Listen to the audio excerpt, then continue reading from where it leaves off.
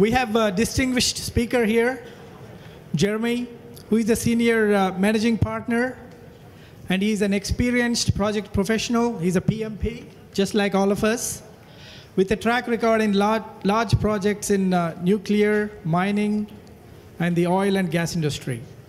He's also a certified coach. He's one of the founders of Project Value Delivery, a Singapore-based company, which focuses on empowering organizations to realize the success, etc. Jeremie is a published author of 2 books. How glad we are. We are getting a lot of these authors to be able to, enlighten us on a lot of things. So Jeremie has written The Fourth Revolution, as well as his new book, Project Soft Power. Ladies and gentlemen, please welcome Jeremie. Over to you. Thank you. Can you already hear me? So I've been warned, good morning first. Morning. So I've been warned by the organizers that it's one of the toughest slots just before lunch, and I know I'm in Singapore, right? So I need to tell you, lunch is not going to be served before I'm finished. Okay. So this talk is about great project leaders, and actually I find that a lot of things which have been said since yesterday morning really fit into this concept. But I want just to start with an advertisement. I'm in all these project management groups on LinkedIn, and I receive a bunch of advertisements for new project books. And this is an advertisement I received like a few months ago, a few weeks ago. Maybe a lot of you received it also. And I'd like to reflect with you a little bit, not so much about the book, which I'm sure is a pretty good book, but what was written in the advertisement, the copywriting. First of all, I'd like to know how many PMPs in the room. Can you just raise your hands, all those who are PMPs? Okay, well done. Well done for the hard work to get the certification. So I'd like to read with you some of the excerpts of this advertisement. Because this is a book about workflows for project management. And it prompts and instructs project managers in every step of the project lifecycle. Would you like to read this book? Now, it prepares even an inexperienced reader with no previous PM skills to manage the entire project lifecycle from A to Z. Practical techniques and so on. So for those of you who don't have PMP, you don't need, it's all in the book. Now I got another one, which is even better. It minimizes the need for the experienced and expensive project managers, as the workflow will protect the less experienced project managers against most project lifecycle errors.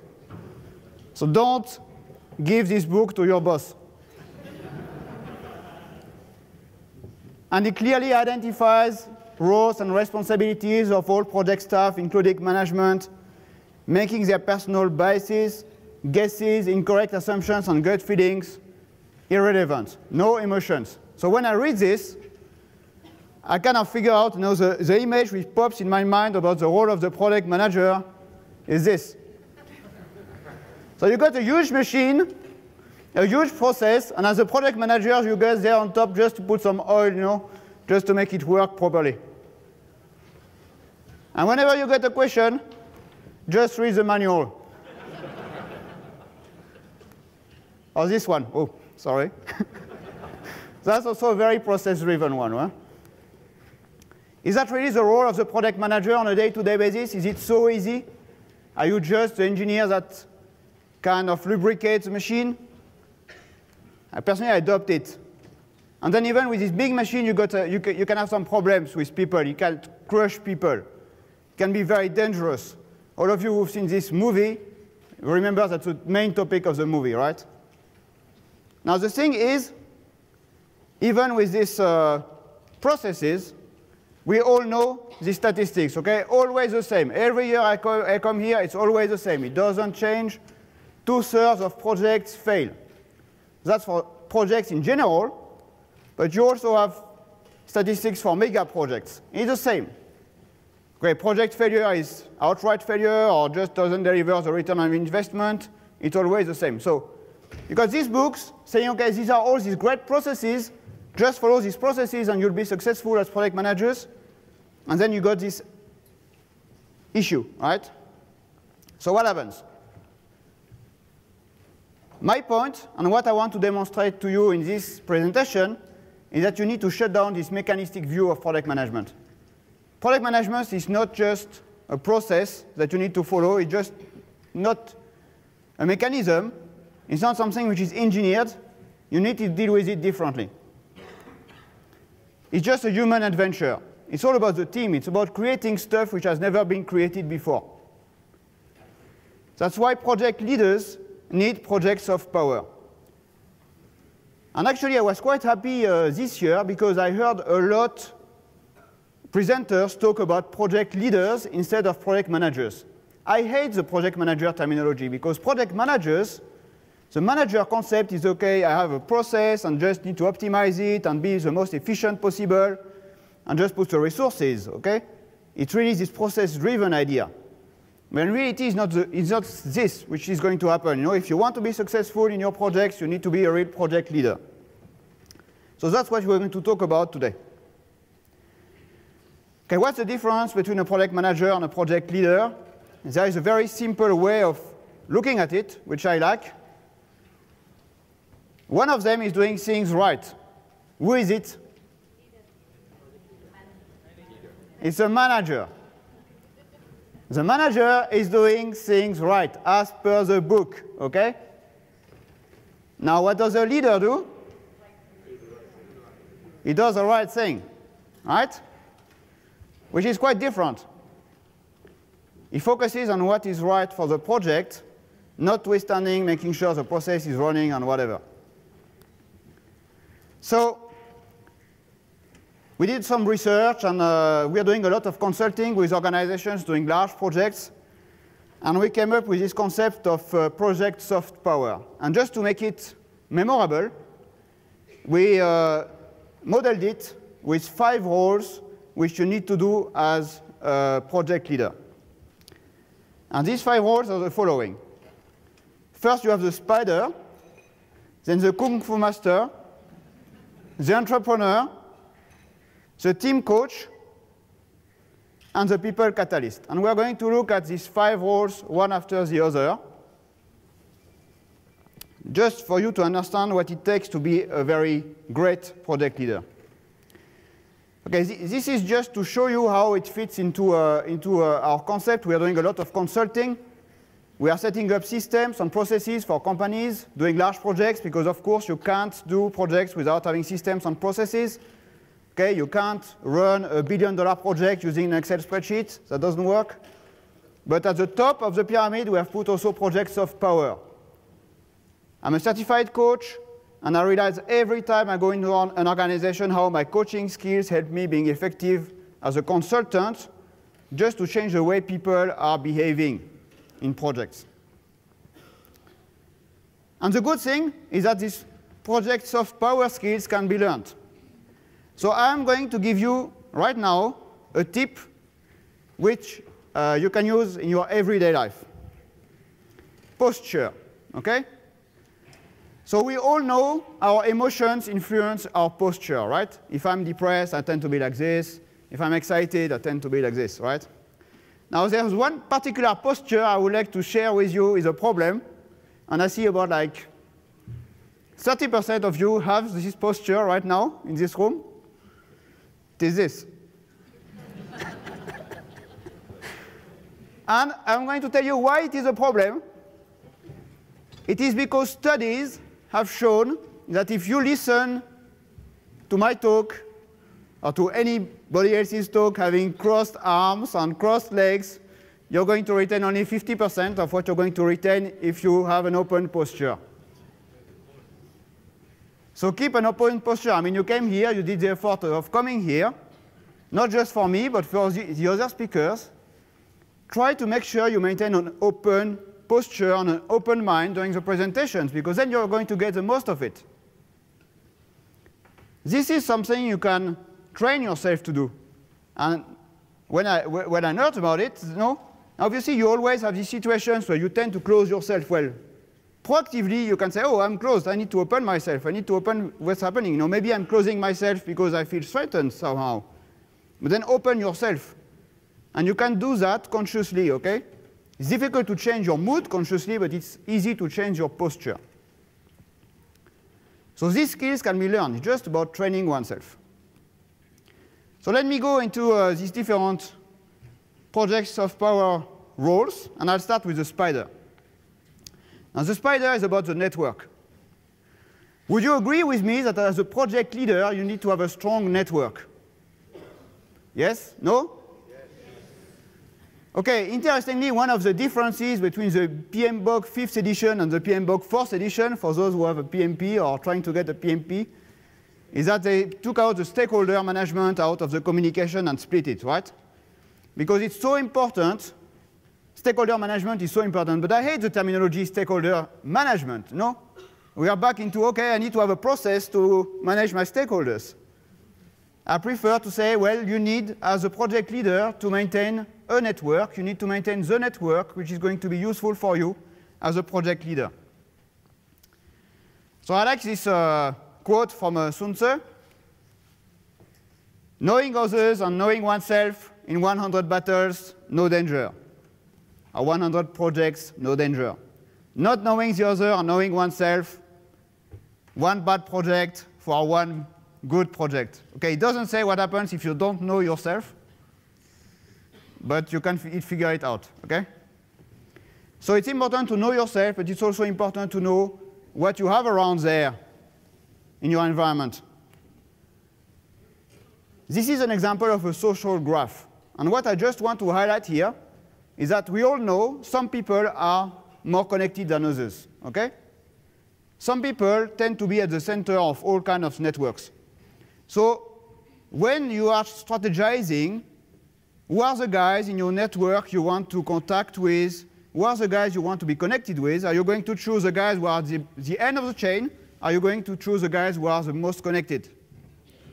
The most connected, right? So you can make a choice, and you can prioritize who in your network you're going to privilege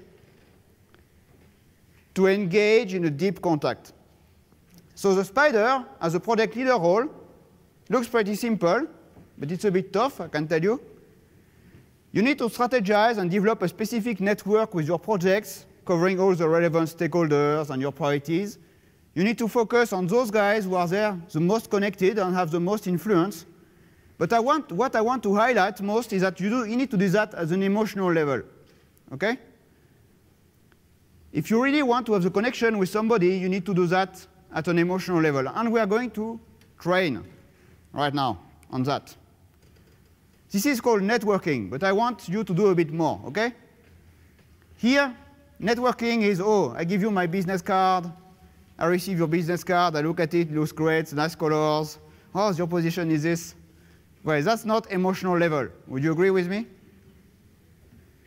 So what I want you to do, we are going to take about 1 minute, is turn to your neighbor and try to connect with this neighbor by exchange business cards if you haven't done that. OK, that's the basics. But then try to connect with your neighbor at an emotional level. So how you do that? You do that by ask about what is your passion? What is important for you in life? What kind of sport do you like to do? Try to learn something personal about the person next to you. OK?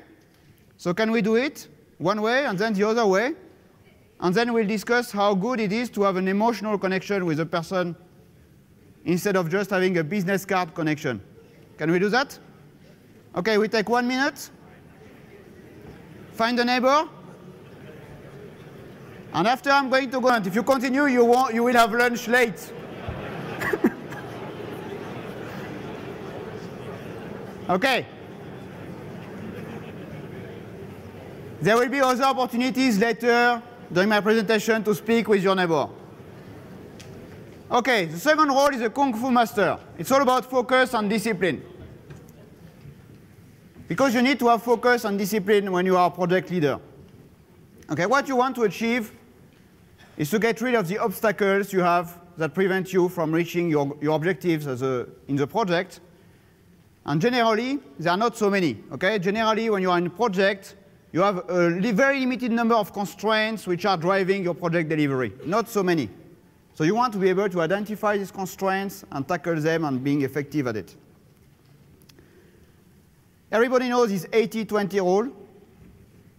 That is to say 20% of the causes create 80% of the effects. In real life, it's maybe more like 10% cause 90%.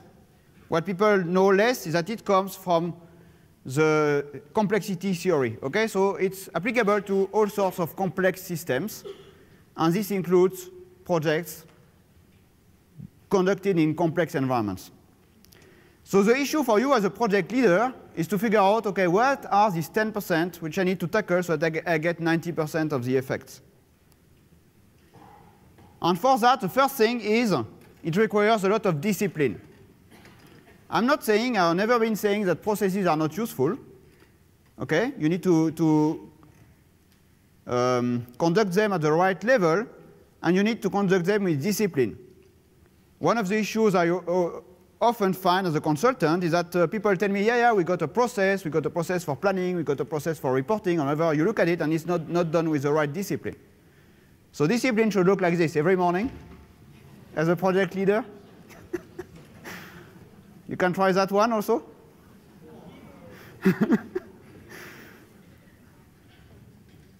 Now, the other thing I like to say is that something else I see during my consulting missions is that I find people concentrating on some details, no? And they kind of forget about the big picture. So, because they look at too much detail, they don't have enough time for analysis. So the Kung Fu Master runs the project management processes against all odds, okay? Make sure you got your back office running. But in terms of focus, you shouldn't have too many priorities. So very often I go in organization, in projects, and I ask the project manager, one of my first questions is, okay, can you show me what are your priorities? And then the guy says, yeah, I'm going to take out my spreadsheet. Okay, let me tell you something. That's pretty simple, but if you need a spreadsheet to manage your priorities, these ain't priorities. You got too many of them. Okay? If you got too many priorities, it's not priorities, and you can't do them. So what I suggest is that you don't have more than what I call the 2+1 priorities. One medium-term objective, one long-term objective for your project, and the one which shall always remain is enhancing your team. And we're going to see that in the team coach role. But think about it, okay? If you have too many priorities, they won't get done. The only way is to have one priority, maybe two, and when you get it resolved, then you can have a new one. But this is a very deep problem I see in a lot of organizations. And actually, when you tell people, okay, you need to prioritize, people say, yeah, I'm going to prioritize, I'm going to do that. But then the hardest question is, what are you ready to stop doing?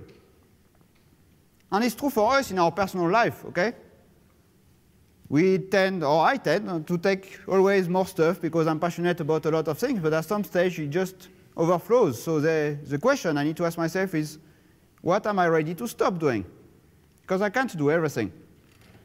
And it's a much harder question. Okay, let me move to the entrepreneur. So entrepreneur is about being able to spend now for future returns. And I find it a very differentiating skills in a lot of organizations. But we all know this curve, okay? If you invest at the beginning, your ability to influence is much greater than if you invest later during the project. Do we agree with that? All your PMP guys, you should have had at least one question on that one. So for the others, learn it, okay? So why on earth, when I go to my clients, at the beginning of a project, they tell me, yeah, but we can't spend this, no? This is cost. No, it's not cost, it's an investment. You need to invest at the beginning of a project on the number of things to make sure that it's successful later. You can't be cost-oriented, you need to be investment-oriented. Okay, this is a curve from the PM book. And unfortunately, in the PM box, the initiating process group looks very small on this curve, you know. But for me, it should look much bigger than the other ones, because it's what makes a project a success or a failure. It's where you invest, and it's where you decide, in a large part, whether it's going to be a success. Now, one of the things I want to share with you is a project, like putting this thing together here, generally composed of a number of parts which you eventually put together to create a product. Okay? So that's the project manager coming in. That's you. Try to fix this thing. So you put it all together, okay?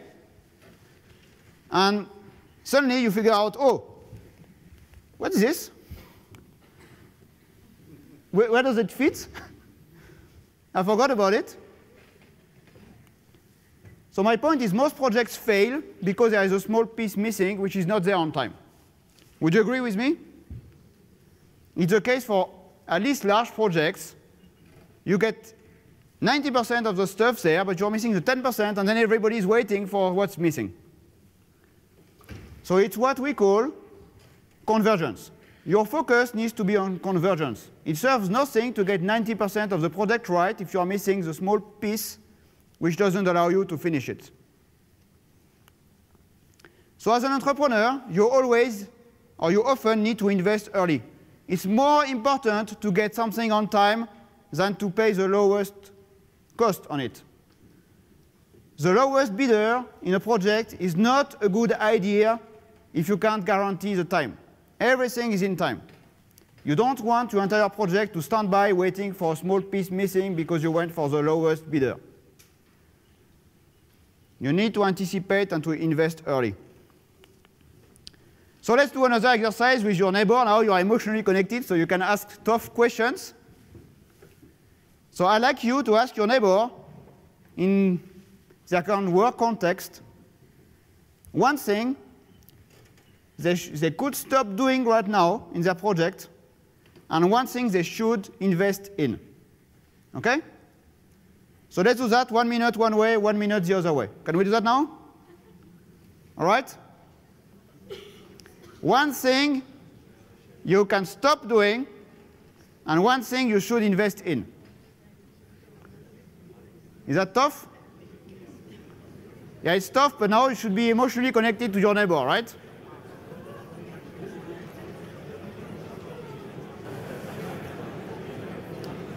All right. I hope that by now you got actions when you go back.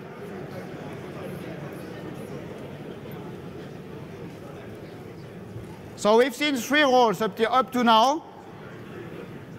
The spider with the network, the Kung Fu master about discipline and focus, and the entrepreneur.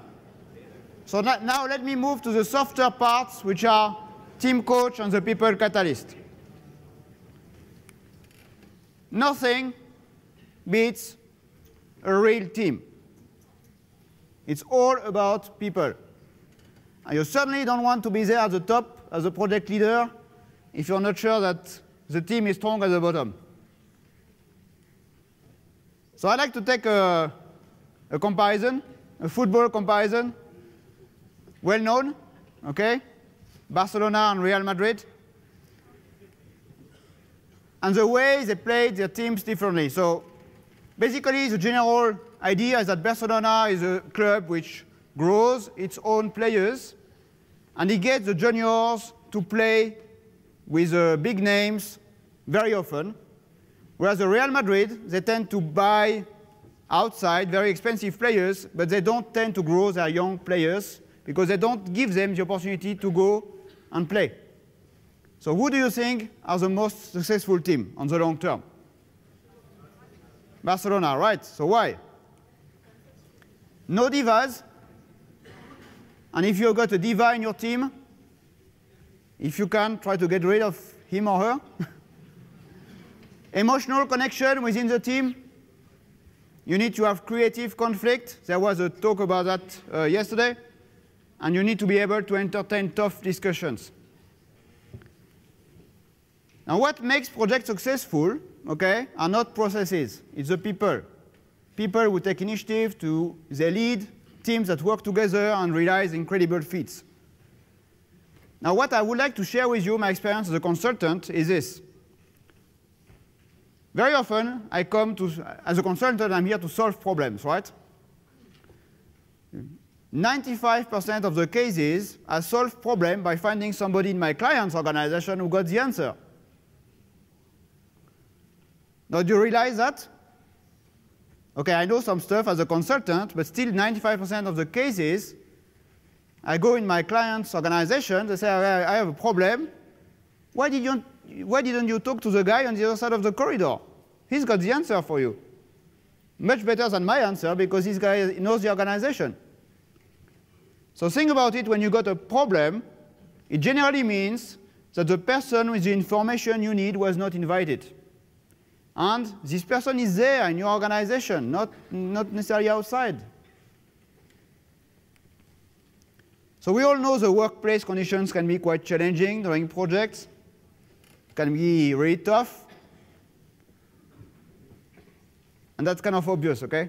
The weakest link in your team will define the strengths of your team. Now, I'm often called by senior management to figure out, okay, what's happening in a project, why doesn't it look successful, what can you do about it? So they generally expect me to delve into processes and systems and work out the cost and whatever. But I generally have a very simple criterion. Okay, any team where blaming has started, this is the end. I can predict with quite a good accuracy that about 100% of these teams will fail. So a very important role of the project leader is to make sure that blame doesn't start. It's going to be tough, okay? In a project, it's not easy. You're creating new stuff in a new environment. Things are going to happen not according to the plan. It's going to be tough, but if, when it gets tough, one part of the team starts blaming the other, I can predict failure. So as a project leader, your role is to make sure this never happens. It should not be allowed to start. I can't make it clearer. No, so my clients are sometimes a bit astonished that after like half a day, I'm there telling them, well, I can tell you this project is going to fail. Because they are just all blaming each other, right? So how can they manage to get it running? That doesn't work. As a project leader, your first responsibility is to make sure blaming doesn't start in your team. Okay, let's move to the last one, which is a people catalyst, appreciating the people's potential. And I put an acorn here because I like this concept of appreciative coaching, which is being able to see the mighty oak in the acorn. Think about it. In your organizations, how well do you know the people working with you? Do you know their family situation? Do you know their passions? Do you know what they did before? Do you know what they could bring to the team apart from what is written in their job description? It's amazing in organizations who generally don't know people beyond their job title. Now, as a people catalyst, you need to be able to see beyond that. You need to be able to know your people enough so that you can see what is their potential. And you need to see what is in the acorn. So really know your people. That's really key. And in projects, something always happens is that, okay, PMBOK and all the others say, okay, you need to set up the organization, and then everybody should have their job description. Okay, this is very nice. But if your team really works together, and when your project evolves, people are not going to do what is written in their job description. Their role is necessarily going to change during the project. And then you got events happening. And when these events happen, you need to rely on some talents of the people which are not necessarily why they were put there in the first place. How can you leverage on this talent if you don't know what the people know, what they can do? And often, it's not why you hired them primarily. So it's very important to be able to catalyze out of people their real talent to be able to be successful in projects. So I'd like you to come out of this this talk with a new technique, very useful technique. It works in the workplace. It also works at home, how to give feedback. But before I do that, I just want to share with you, how often do you get real tough feedback in the workplace? How often? We would say never. A few times a year, real tough feedback. Okay? Every month? All the time? Wow. Well, my experience is you don't get this feedback often. Real feedback, you don't get it often. Every time you get it, you should take it as a gift instead of treating it as an offense. Would you agree with me? So it's also a gift you can give to people. But now, obviously, if you want the feedback to be effective, you need to make it in a way where people don't get defensive. So I got a very simple 8-step technique, and it works perfectly every time. OK, the first thing is when you want to give feedback to somebody, you need to be present.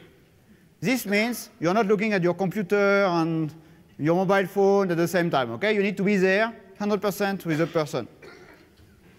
Then the second thing you need to do is to ask permission. Is it a good time to give feedback to you? Maybe the person says no. Then in that case, OK, you come back later.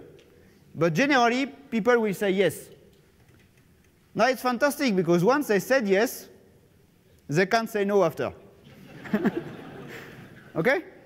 So once they said yes, you know you can proceed, and they will not say at any moment, no, by the way, no, it was not a good time to give feedback. State your purpose and positive intention. You don't give feedback to hurt people. You give feedback because you got a positive intention to improve them, to make sure that they will be more successful. So you need to state that. You need to put a context around it, why you are giving feedback. And then you share your personal perception of the performance or behavior. That is to say, I have observed that in the last meeting, your posture was not right, or your body language was not right, for example. I think this has such and such consequence. So you need to own it. Don't say, like I hear very often, no, by the way, my friend said that at the last meeting you didn't. OK, that doesn't work. You need to own it. Then you can provide some suggestions for improvement.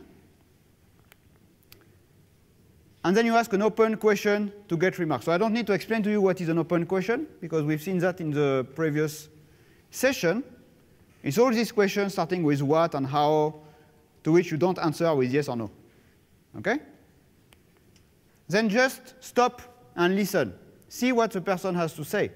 It might take a little bit of time until this person says something, so just stay quiet. And then you might jointly decide action.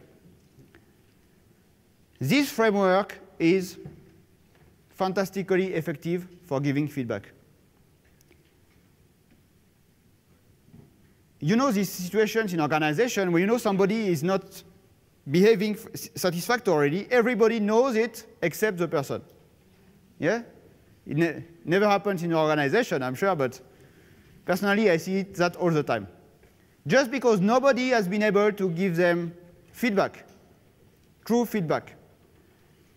It's tough to give feedback, and a lot of managers and leaders don't know how to do it, or won't do it, or think they have more important stuff to do. But if you follow this framework, which is pretty straightforward, it's easy to give feedback. It's easy to give this gift to people. And it's pretty effective because people are going to receive it without feeling hurt. So I'm not going to ask you to give feedback to your neighbor right now.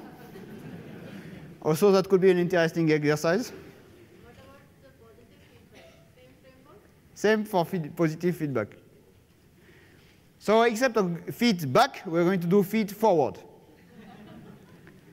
And the exercise is simple and still will look a bit strange for you. So this is how it works. You state to your neighbor a problem you face right now. Let's say in the workplace, but if you want to tackle a personal problem, can also. a problem you face right now, and then you ask the person, okay, what's your suggestion?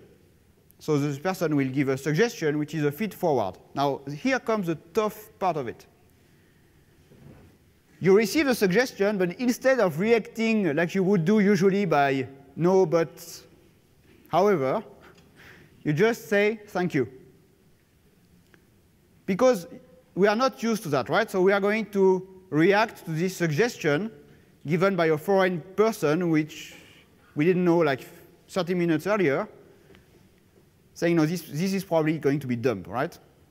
But you'll be surprised that if you take it positively, thanking the person, how grateful you can be, because very often it's going to be a very useful suggestion.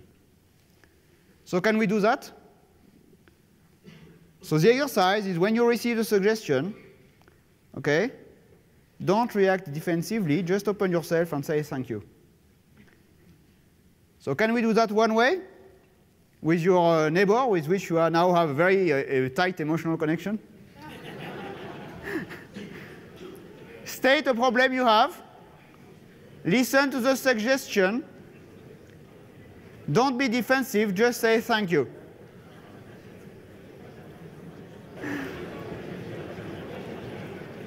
So we've gone through the 5 roles of project soft power.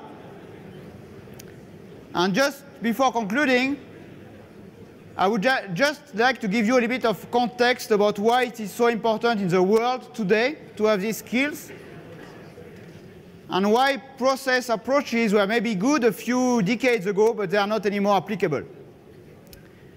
And that's what I call the fourth revolution. So what happens right now is this. Now, actually, this picture is a bit outdated, because probably now this guy is running in the jungle with an iPad. But you get the general idea, right? We are people basically physically the same like a few hundred years ago, but now we got communication capabilities which have nothing to compare with what we had even years ago. And it's what I call the fourth revolution, because it's a revolution in communication capabilities.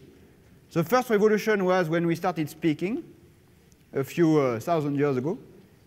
Second one, when we started writing. It was the age of the empires. The third is when we started broadcasting with printing and then TV and radio. That was the industrial age start. But now we got a new capability, which is long-distance interactive communication for free. Now, those of you who are my age or older, you probably still think when you pick up the phone to call the US or to call Europe or Japan or long distance, you probably still think about how much that's going to cost. Because it was so costly to call long distance even 15 years ago. Today, it doesn't cost anything. The communication capabilities we have right now are incredible, unprecedented. So that's what it is all about. And I am going to explain to you very quickly why it changes everything in the workplace and in the world we are living. Today, complexity is at the heart of all human ventures. So you probably have seen this slide, which was a slide presented to one of the generals who came to Afghanistan as a briefing, and he said something like, the day we understand the slide, we'll win the war in Afghanistan. Okay, complexity is about having a lot of different groups of people with different aims and purposes, and all very interlinked together, and this creates an unpredictable system. And projects are more and more looking like this today. When you look at your stakeholder maps, the organization transforms. So why do you think the traditional industrial age organization is a hierarchical organization? There is one good reason for this. Any idea? Hierarchy, but a hierarchy has got a reason. Okay, the reason is communication was very expensive, right? So the way to organize an organization to minimize the communication links is to have a hierarchical organization. When you have to speak to somebody at the other end of the organization, there are only a few steps to go. Okay, unfortunately, it goes to the top manager. So he's kind of the bottleneck there. But it is just a way to organize so that you minimize the communication links you need. Okay? But today, this restriction of minimizing communication doesn't exist anymore. You can have an entirely networked organization where everybody communicates to everybody, in theory. Facebook type, okay?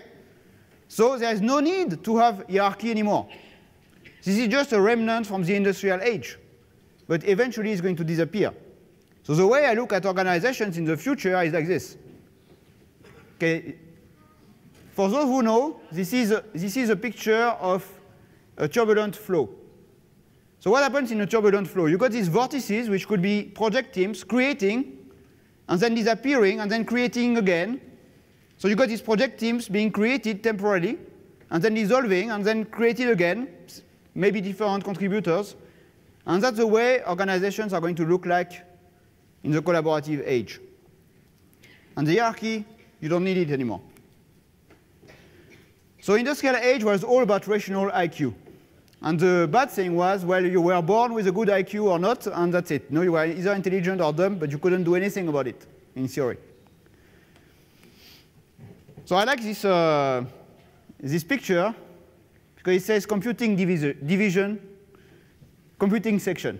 So you need to remember that in the 1920s, people were selected at university as being very good, fast computers by hand, and then put together in some kind of organization to try to create some computing capability. You also need to remember that we sent people on the moon using this computer, a sliding ruler. Who has used a sliding ruler here? A few. So it was all about a rational approach. And actually, you know, this guy was probably very clever. But that's not really worth anymore. Today, we have complex problems. And the only way to tackle complex problems is emotional work. It's connecting with people, because at the end of the day, it's all about people, right? And you can't tackle complex projects using rational approaches or just processes or this kind of things. You need to have emotional work. And that's what all project leadership is all about, being able to deliver emotional work. Project leaders should spend more time doing emotional work than rational work. So as a conclusion, not only we need you to become a great project leader, but you all can become a great project leader if you practice a few skills, because you can learn it. It's not easy, okay? It's difficult to learn these skills and practice them consistently, but you can do it. And some of you in this room, I know, eventually will manage to do it. That's probably how you feel sometimes when you start a project.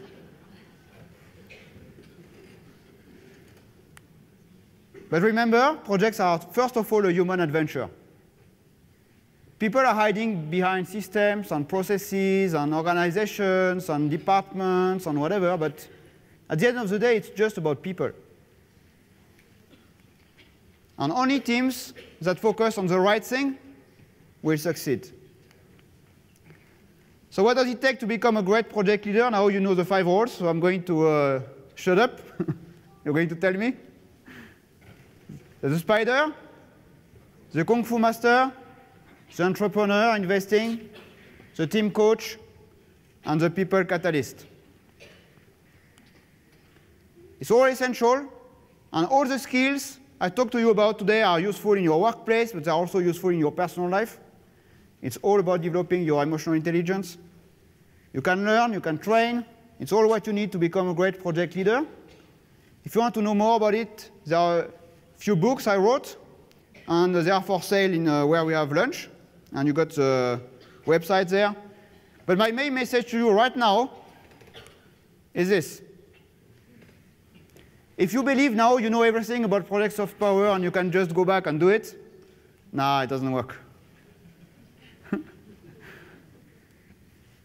But if you put in the application and concentrate on it, then eventually you get there. and you'll become one of these great project leaders developing, executing billion-dollar projects without a flaw. Thank you all for your attention, and now I think we can open the floor for questions. So because I know that it's lunchtime, everybody asking a question gets a book.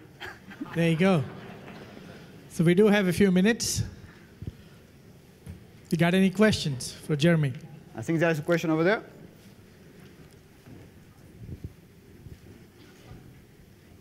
Hi, Okay. can you hear me? Yep. Okay, thanks for the excellent presentation. You said the hierarchy is needed for communication mainly, and you foresee that it will vanish eventually. May I ask you to please take a seat just for 5 minutes? I'm sorry. Thank you. My question is, how do you go about decision making if there are no hierarchies in place as well? If it's just to avoid expensive communication and cancel the hierarchy structure, how do you go about decision making? Well, there are a number of quite interesting organizational experiments going on, in particular in software, in the software industry in the US, where you got some self-organizing organizations. Okay? This is to say people are there, they contribute, some leaders eventually pop up, in particular in some areas, but you don't really have this kind of traditional hierarchy, and it works. And these companies are profitable. So it's not going to be easy to find the right model, and then the organization and what it does needs to fit it, but I'm quite convinced that at some stage, you won't need all this heavy hierarchy. So you might still have some people, I mean, you need to have some people having a bit more authority, but you won't have so many or so many levels as in the traditional organizations. Thank you. I think we have one more question here. Hello. We spoke about how do you become a project leader, Yep. but do you have any advice on how do you sustain project leadership? Well, Other than train harder and train smarter, Yes. something else. I think the best way, I'm not going to answer directly to your question, but I think the best way to maintain yourself as a project leader is to train other project leaders. Okay, so basically role models, follow some role models, is that what you're saying? It's just because when you train other people, and you really do training by yourself, you necessarily gain a lot in depth in terms of understanding of what it takes. And yourself, you're going to develop yourself much more as a master, I would say. Thank you. Thank you. Here, we have one more question here. And then two more over there. Good morning. In the area that you spoke about in reference to feedback, asking or getting the right setting, is there, in your research so far, on the follow-on, when you noticed at the last point where it said deciding the joint action, Yeah.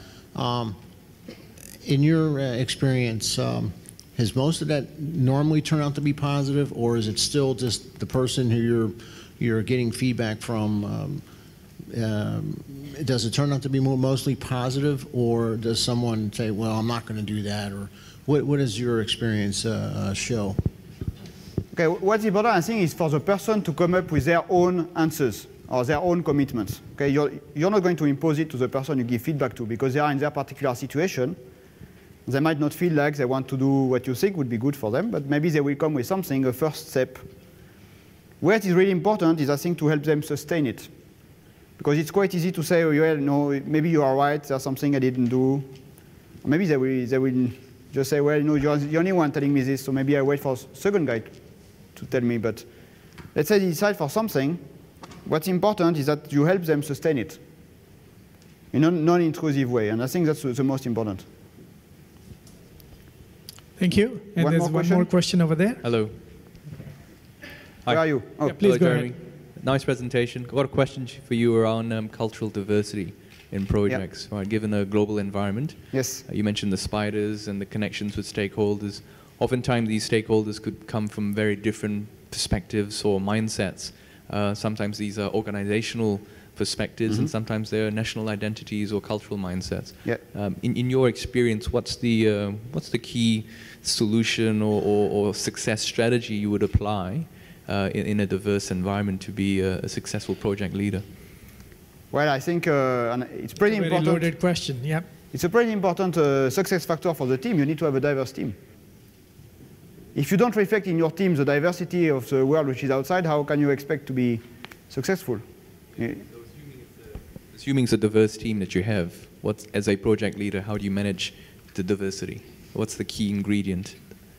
Well, for me, being open and having, I worked in a lot of cultural settings, and being authentic and open to the people, I've never had any issue working in cross-cultural teams. And then when you have that, it's pretty easy to manage your stakeholders, because then you can empower people in the team to manage the stakeholders they feel the closest to. And it's also a great development opportunity for people in the team. Thank you. I think one last question over there. If you could pass on the microphone to your right. Yep. Thank you. Yeah, I have one question. I don't think we can hear you. It'll be turned on. No.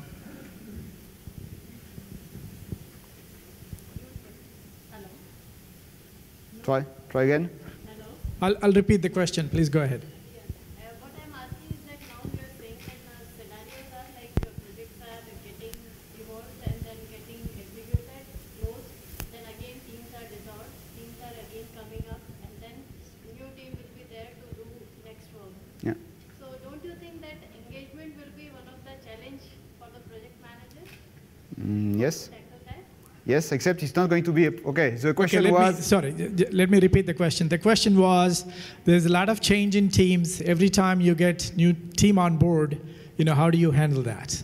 Okay. How does the project manager handle that? So my first answer is ban the project manager. No more.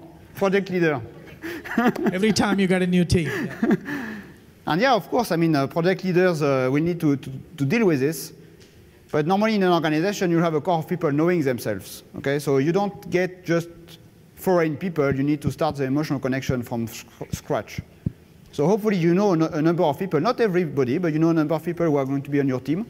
And that's a core from which you can build this emotional connection and this team. So here is what network will come in, right? Excuse me? Network. Basically, project managers' network will play a big role over here. Yeah, being in the organization, you'll know a number of the contributors. I think there was one last question, and then I think we need to go for lunch. Okay, thank you. Last question. Hi, Jeremy. Can you Try. Can you hear me? Yeah. Yeah, thank you. My name is Amit. I come from the construction industry. My question is again on the hierarchy. Mm-hmm. When you go for a meeting and every specialist or discipline sitting inside the room and you have a junior manager up to the director level, you're saying that you remove the hierarchy, then who is taking the lead? And it's really a war room. So what's your take on that? Okay, it seems that the hierarchy thing has struck a chord in Singapore. Okay, one of the big transformations we do as a consultant, or we help doing as consultants in organizations that tackle complex projects, is to go from a very hierarchical departmental structure into integrated project teams, where the team and the project leader has got a lot of power and recognition inside the organization.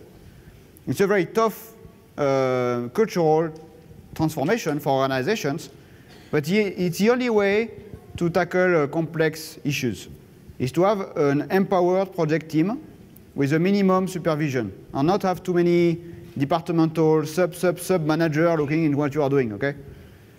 And eventually, when that's going to be widespread as a model, because most organizations, for me, are going to become project-based, then the traditional hierarchy of all the departments and sub-departments and sub-sub-departments will lose a lot of power. They will just be restricted to providing the right resources, but the guys doing the work are going to be project teams and the dynamics of the project teams. And in project teams which are working well, you don't have this issue about sitting with the manager and the director and the sub-manager. It's just people working together to achieve something. So generally, you don't have this hierarchical issue so much. Thank you. Thank you very much. I would like to invite Seneca from PMI. just to express a small token of appreciation from our side. And those of you who ask questions, you can come and grab your book after. Yeah, so you can collect your gift. Thank you, Jeremy. Thank you so much. Thank you. Really nice. Thank you. Thanks a lot.